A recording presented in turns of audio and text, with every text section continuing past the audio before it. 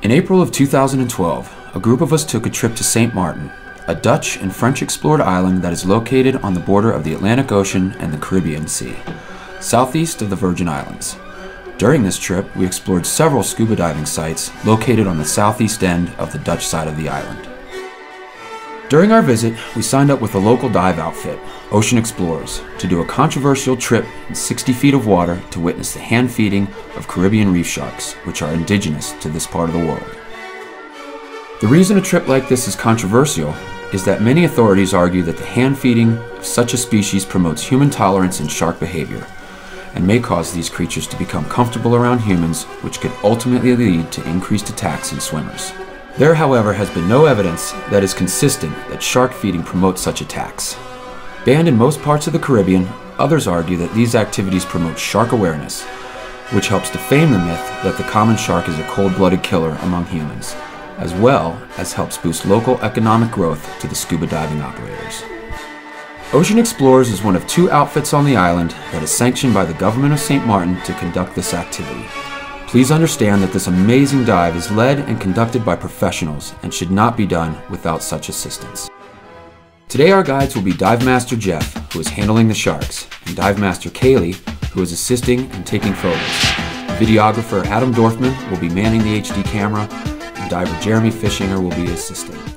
I am your host, Dive Master Leeds Butcher. Welcome to our Shark Awareness Dive.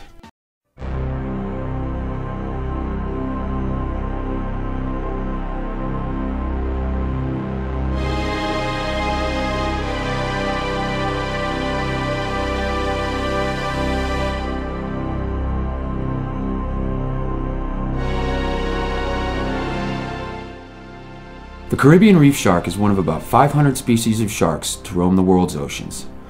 This particular species poses very little threat to humans, as you are about to see.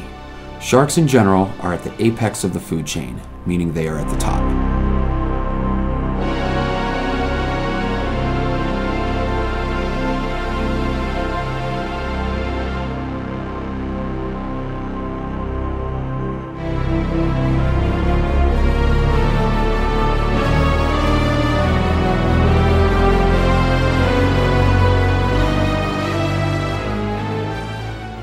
Sharks are responsible for maintaining the balance of the coral reefs and shallow dwellings around the world by consuming the sick, diseased, and the old creatures that occupy the reef.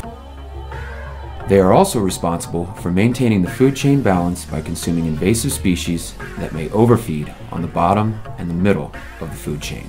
Sharks, unlike most fish, have a very low metabolism, meaning they conserve great amounts of energy throughout the day to conserve how much they must feed on a regular basis. For example, a normal fish may consume 100% of its body weight in a day, where a shark will only consume about 3%. This allows the shark to maintain their food supply in a very balanced way. 150 million years of evolution has produced this perfect ambassador of the sea.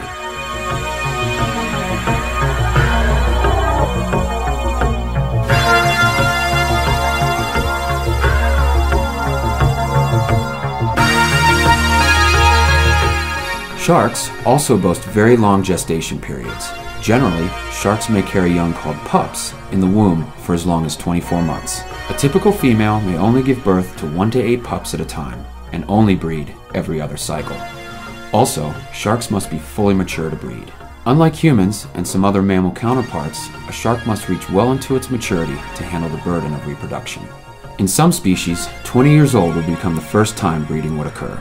This makes it difficult and impossible for sharks to recover from the 38 million taken out of the ocean each year by the commercial fishing industry. 38 million! Think about that for a minute.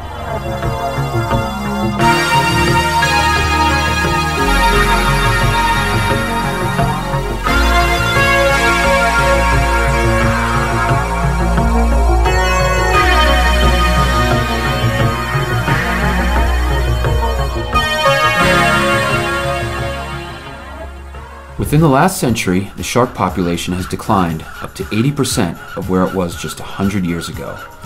Overfishing and lack of understanding the importance of sharks by human beings is the main cause of the decline. In parts of Asia, sharks are hunted simply for their fins, and the carcasses are tossed back into the ocean for sharks to die in pain and torment, to merely produce shark fin soup, a delicacy in that part of the world.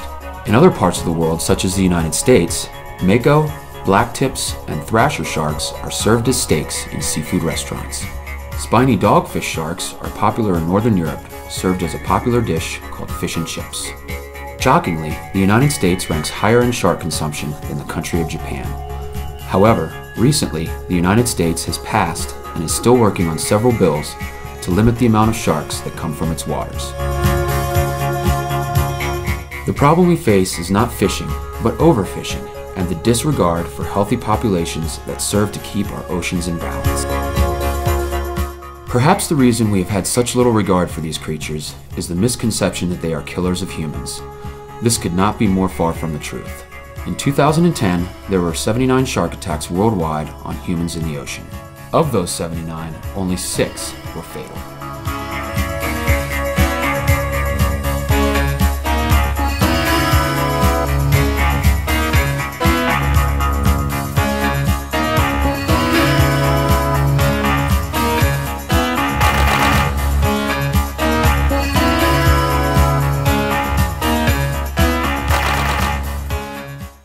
The three main species that are considered man-eaters are the bull sharks, the tiger sharks, and the great white sharks. In most cases, a shark bites a human because it thinks it is food. When it releases its jaws, it goes away because it realizes we are not food.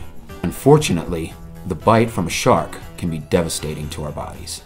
We must remember we are not food because our primate ancestors had not even evolved when sharks began patrolling the waters.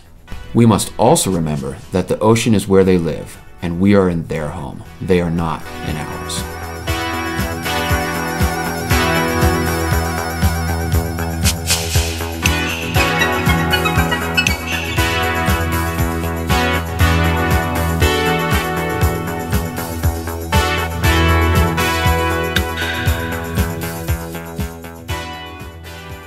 To put it all in perspective, you have more of a chance of winning a Nobel Prize, being hit in the head by a falling coconut or an airplane, or winning an Academy Award than you do being bitten by a shark when swimming at the beach.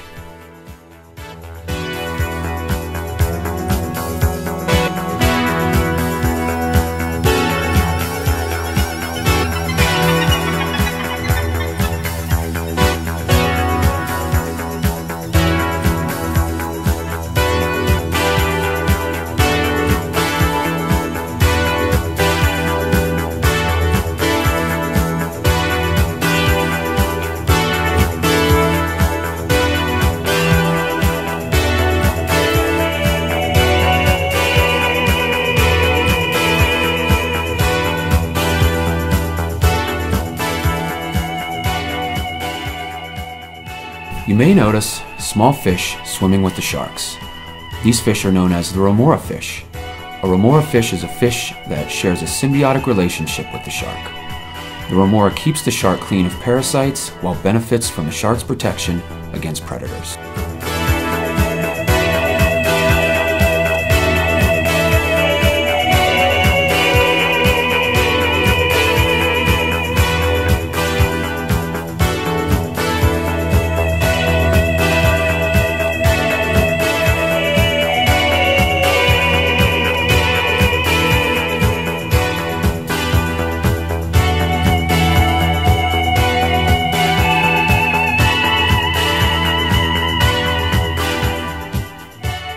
We hope you have enjoyed this wonderful film of these amazing creatures.